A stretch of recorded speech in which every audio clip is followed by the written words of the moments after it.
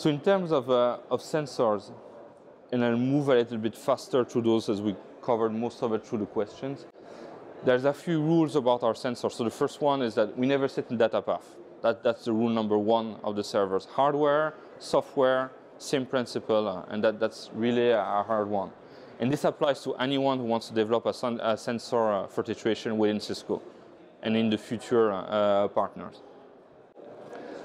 We get everything, and we do not want sampling. Sampling is an error condition in the way we work. It's not a normal behavior around the platform, so we insist on that. And one thing that's especially important, let's say more for European countries, is the fact that we never collect any payload in a packet. And the way we do that is we extract in the ASIC from the pipeline directly. We go and search in shared memory space and we pull information out. And on the software sensor, we do take 160 bytes of every packet, but we process the 160 bytes on the host before we send anything out. So when something gets out of the platform, we can guarantee 100% there is absolutely no user, no payload information inside the packet. And that's how we reach the 1% of bandwidth that we're talking about. In terms of security, so we use mutual certificate authentication everywhere. All the certificate thing is taken care of by the cluster. So cluster will rotate certificates every 60 days to avoid entropy. It's going to manage the life cycle of those. So there's absolutely nothing to do from the operation side. And we do as well code sign the binary that's running. So we do know exactly if it has been tampered, how it has been tampered, sends back a warning to the cluster around it. In terms of ASIC, so if you imagine, so this is valid for the Nexus 9K platform. So ACE3, LSCs are Sugar Bowl and Davos for the names that were used internally. This is the normal pipeline, so that's where basically your workload, your traffic is going through. We actually put flow cache within the same ASIC in a different module. And this module has access to the shared memory of the parser and the shared memory of the lookup units. And from there, we just get what we were interested in. And that's how we can see everything at line rates on those platforms. One important thing, you notice flow cache doesn't have any construct to go to the CPU. In this diagram, it's completely independent from the CPU. Why? Because the reason why this arrow is bidirectional is that when we do collect information, we re-inject it back directly in the pipeline. So why do we do that? Is in fact, CPU becomes a bottleneck. If we have to send all the telemetry traffic to the processor to package up a packet, it doesn't work very well. So as we want to stream telemetry out, we actually package everything inside the ASIC when we stream it out. So you're originating the packets that go to the collector and further on in the ASIC, not on the CPU. Exactly. So that's how we read it. It's impossible to reach the scale otherwise. That's where they assume the classical like net flow problems or the sampled net flow at 1. Absolutely. It's yeah, sure. It's exactly that. So that's the platforms. If you hit them, 92, 9300 with the X, that's all you need to remember. So it's only on the new Nexus switches for the moment? They've been shipping since, I believe, May last year. So all this generation. Not on routers or anything? No, not today. So are we working with those groups? Yes. Are they going to release something? That we never know. Like, catch the PMs and ask them. In terms of the network, of the software, this is what we do in the software sensor. So we don't sit in the kernel. That's really something we wanted to avoid because just our customer told us that if you do that, like I'm not deploying anything ever. So okay. And the way we do it is that we use the libpcap driver on Linux to be able to take the information out. So that's part of the kernel. It's already there. All our customers so far have it already deployed. So we just need to tap into this information to pull the packets out. But at the same time, we're very low on CPU because the other thing is that we all know the reputation of sensors. Like put a sensor, it's like McAfee on your laptop. 30% CPU idle drives you mad, and what do you end up by doing? Killing it.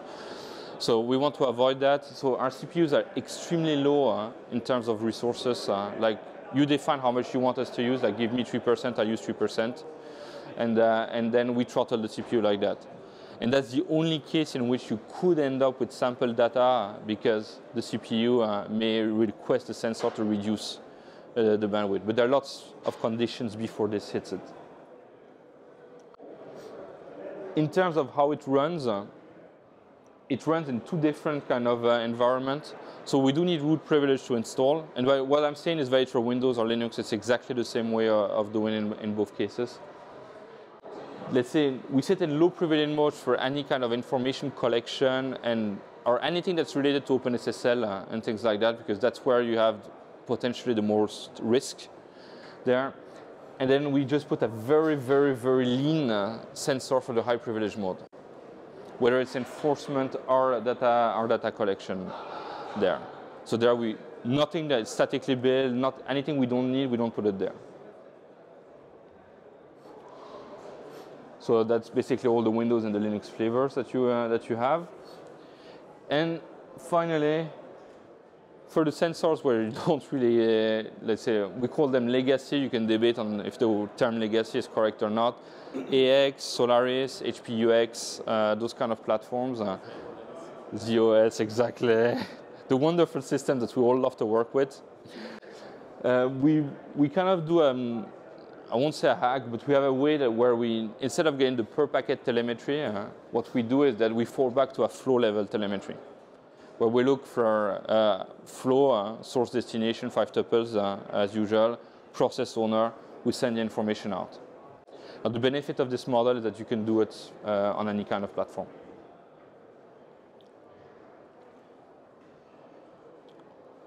And quickly from the pipeline, and that you may imagine this is already a very trimmed down version of the actual pipeline architecture. But to give you an idea of how we split it and the kind of engineering we put into the platform. So this is your sensor. This is your enforcement point. So if you're using enforcement on the sensor agent, this is your browser if you're a user, and the different levels of access you have. Sensors talk to a bunch of collectors. They load share the flow. One flow goes to one collector in both directions. Collector sends the information down to an ingestion pipeline. The pipeline is there going to configure, to transform the flows into conversations. So we see both sides, we put them together. We say, hey, this is a conversation. And then from the pipeline, we start doing the other things. So for example, ADM, application maps and things like that, what Tim showed you, we use it on the ADM. Anything like annotation, all the flow features and so on, done there. And we put all the flattening as well at this point in a pipeline. So all those are kind of continuously running across the platform there. We do have Tetration apps. So that's basically you develop your own kind of app running on top of Tetration. So this is entirely jailed, as you can see, inside it to limit access on this point. And then after, there's a massive storage. It's a tiered storage with different elements and so on that's there on the platform. And that will provide you basically access to the whole information available in the platform.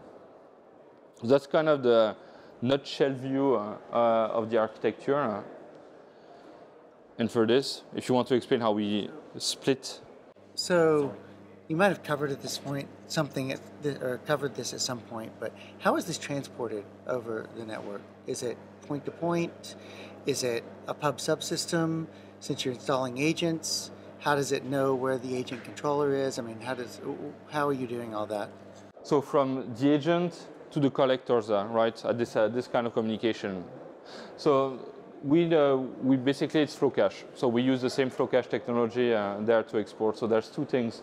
Sensor is connected to an agent controller, which is an HTTPS connection.